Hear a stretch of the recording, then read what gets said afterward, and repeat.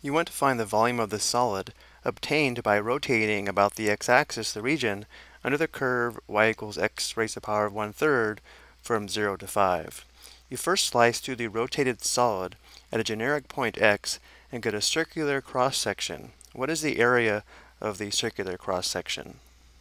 So first we're considering the function y equals x raised to the power of 1/3 over the closed interval from 0 to 5. So this piece of the graph, we rotate this about the x-axis here, and it produces a solid that looks similar to this. Then we take one slice of the solid, and our first question is, what would be the area of this one slice? Notice how this slice would be a circle, and the area for a circle is equal to a equals pi r squared. So the next question is, what would the radius be of our circle, which is one slice of our solid? So this length here, which should be the radius, would be equal to the function value y equals x raised to the power of 1/3. So this length is x raised to the power of 1/3, which means the area of our circle, or the area of one slice, would be area equals pi times x raised to the power of 1/3 squared. And here we have powers to powers, so we multiply the exponents. So the area of the circle, or one slice, is pi times x raised to the power of 1/3 times 2, which is 2/3.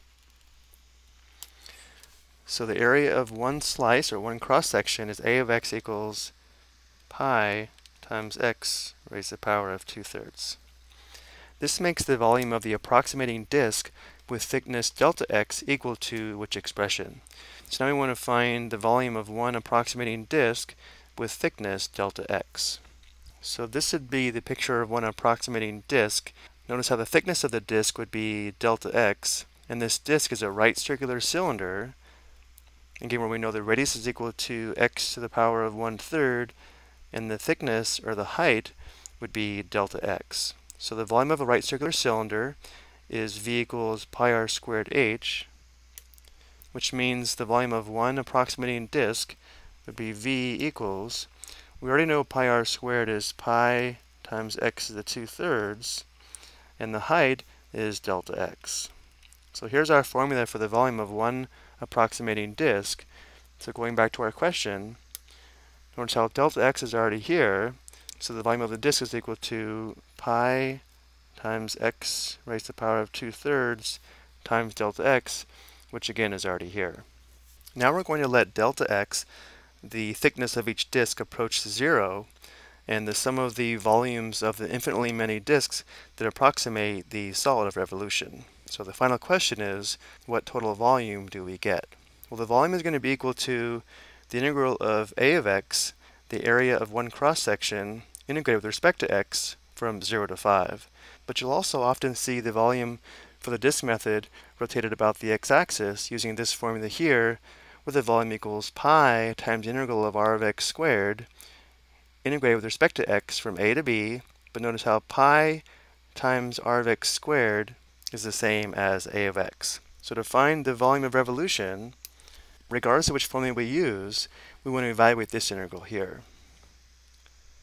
So the volume is equal to pi times the integral of x to the power of 2/3, integrated with respect to x from 0 to 5. So we want to find the antiderivative of x raised to the power of 2/3. That'd be x raised to the power of 2/3 plus 1, or 2/3 plus 3/3, that's 5/3, divided by 5/3. We're integrating from 0 to 5.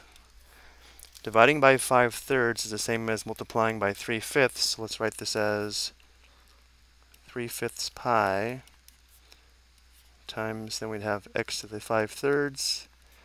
Our limits of integration are from 0 to 5. So we have 3/5 pi times, when x is 5, we have 5 to the 5/3, minus, when x is 0, we have 0 to the 5/3. So well, 0 to the 5/3 is 0. So this simplifies to 3/5 pi times 5 raised to the power of 5/3. So this does give us the exact volume of our solid, but this does simplify. Let's write this as 3 times 5 to the 5/3 over 5 times pi. And notice here, because the bases are the same, and we have 5 to the first in the denominator, we can subtract the exponents. 5/3 minus 1, or 5/3 minus 3/3, would be 2/3. So simplified, it would be 3 times 5 to the 2/3 times pi. I know for our homework, this answer is acceptable, but this would be more simplified. And let's also get our decimal approximation. We have 3 times 5 raised to the power of 2/3, right arrow, and then pi, which is second exponent or second caret, and enter. So to 4 decimal places, the volume would be approximately 27.5582 cubic units.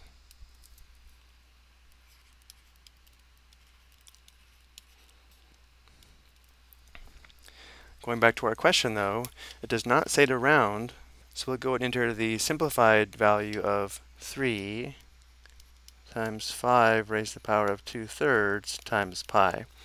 If you click the preview button, it will show you the decimal approximation. It's always a good idea to use the preview button. I hope you found this helpful.